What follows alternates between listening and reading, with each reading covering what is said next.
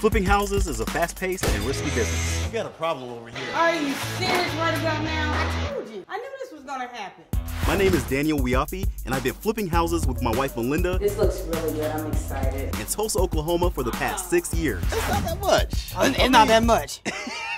Tulsa is a red-hot real estate market, and when it comes to flipping houses, you've got to be smart. Deals like this, they do not come along, and quick.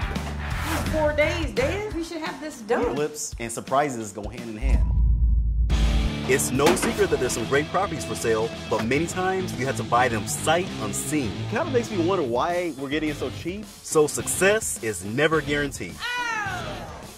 But if you get it right, there's money to be made.